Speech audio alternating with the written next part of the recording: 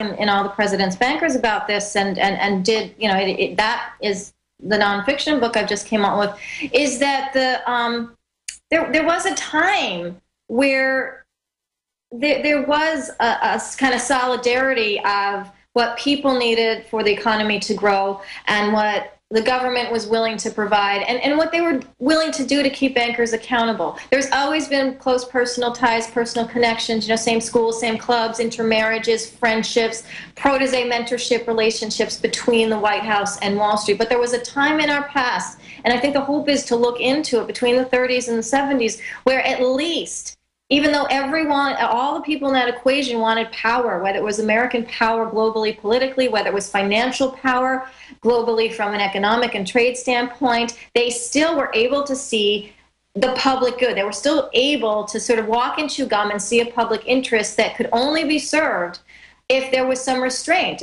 If people, you know, went to jail if they committed fraud or crimes, if banks were made smaller or at least divided from the risks they could take if they took too much risk and the government or society was on the hook for it. So there was a time when things were more stable, there was growth in the country for individuals, and these people still were able to make money. So the kind of hope lies in the past. The unfortunate thing is that, you know, from the 70s and 80s and certainly through on today, no matter who was in government, whether it was, you know, Republican, Democrat, you know, Carter, Reagan, Bush, Clinton, Bush, Obama, it doesn't matter, because those alliances with Wall Street have really been working towards the detriment of not just us, but also the world. And so we need to dial that back. There is an answer in our past, but there's also a very, very strong possibility if we don't look at that, if we don't try to be better than our past, not even like that aspect of our past, because it had problems, that we are going to suffer wider consequences. So there's some hope in that, but there's also a warning in that.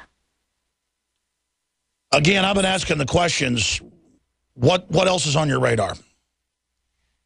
You know, the worrisome thing, and we talked a little bit about it, you did ask this, so I'll just answer it again, is the Ukraine situation, only because it's being perceived as more of an ideological fight, a new Cold War and so forth, when in fact it is really a financial fight. It's a globalization of financial fight, and it's who gets the calling rights to that particular part of the world. You know, Russia has been moving its banks into the Ukraine.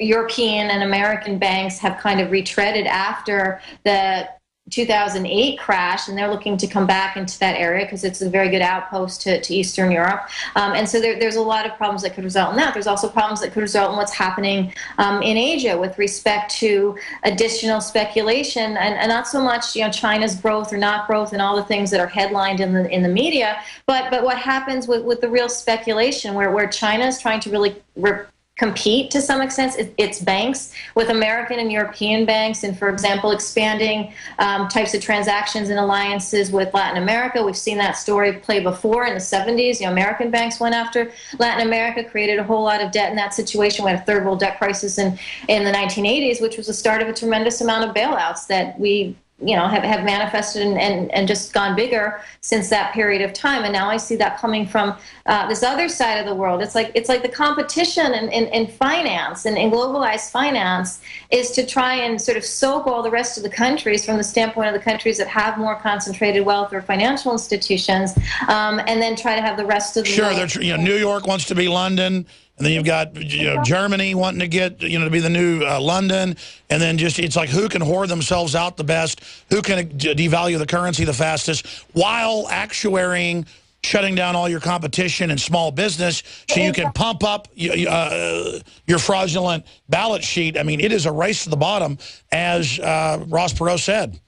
And that's really the main worry, that you know, this race to the bottom, this idea of sort of plundering commodities or different types of local establishments as banks grow has been something that has been intrinsic, particularly since what I call the age of financial capitalism, which I think started 100 years ago with J.P. Morgan and the Fed, and sort of this idea that there would be backing to bad bets. And that idea has been really solid through all of what we've seen, all the negatives that we've seen with concentrated banks becoming bigger, with smaller banks getting eaten up, with concentrated businesses becoming bigger and smaller businesses getting eaten up or dying in the process. And the funds, the liquidity, the money that goes into these larger institutions gives them a bigger benefit as well, because if you're getting, for example, 0% money then you can do a lot of damage if you have no accountability to even the money that you're getting. And then when they lose that money, it just gets bailed out on top of it. Well, exactly. I mean, the fact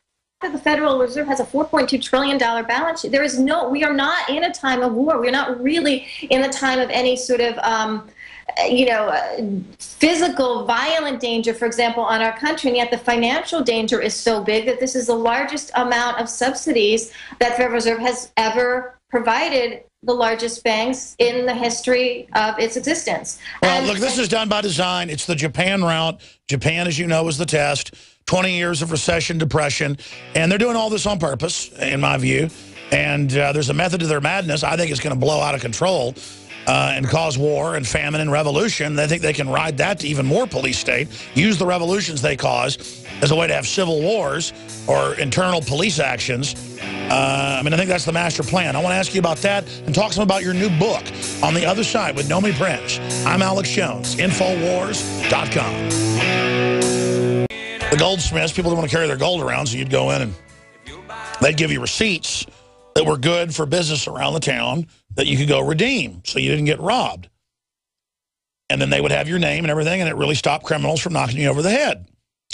But pretty soon, the goldsmiths started loaning out a lot more paper than they actually had gold. And that's where the Rothschilds came in and took over Europe. And it's the same story over and over again. People that can create fraudulent instruments can buy the courts, buy the police, and then pretty soon they take over everything. Nomi Prince, tell us about your book. I haven't read it yet. I've read 2 of your other nonfiction books. Tell us about your book and how folks get it. It's called All the President's Bankers, The Hidden Alliances That Drive American Power. It's on Amazon. You can also get some more information and excerpts on it on my website. I have excerpts about the IMF and the World Bank evolution and how that impacts today, as well as all of the... So this is a nonfiction. Didn't you just write a novel too? Yeah, I'm just pumping them out, Alex. Now I want to read this book. So tell me about it. Well, actually, no. The thing is, this nonfiction came out of a scene in my novel Black Tuesday that was out a couple years ago, and there was a scene in it where the 6 bankers in 1929 got together at the Morgan Bank and figured out how to save themselves, and it didn't work so well. But all of those banks still exist today. So at the end of the day, we had a Great Depression. These banks survived, became bigger, and they are what they are today: J.P. Morgan, Chase, Citigroup, and so forth. So it kind of started with a novel, but All the President's Bankers is really my it was my way to use that little kernel and examine all of the relationships throughout all of the presidential libraries in the country over the presidents that have been presidents over the last 100 years, and the relationships with the 6 main bankers of the time, and look at how they coordinated what they wanted and needed from each other, and were the sort of mutually interdependent entities in Wall Street and Washington. There's no division. They're the same, components of the same political financial power structure, and how they operated. So there's a lot of documents in there that I examined through different archives. I didn't want anyone to say, oh, you're just talking about these people, it's a conspiracy. It's not. I have all of the information. It's well documented in the book. There's 70 pages of footnotes that were kind of a real pain to put together. The footnotes are always the hardest part, and there's a lot of them, but it's really to show people there's real meat here. We're not just talking about this stuff. There's real... This isn't our opinion. You know what's interesting? Exactly, Alex. That's exactly right. I get real busy and thought this was a novel, and I had just said, please get Nomi Prince on about all the crises, but now that I know about this book, send me a copy. And come back on in like 2 weeks, and let's go over this book. This sounds powerful. Nomi Prince, thank you so much for the time.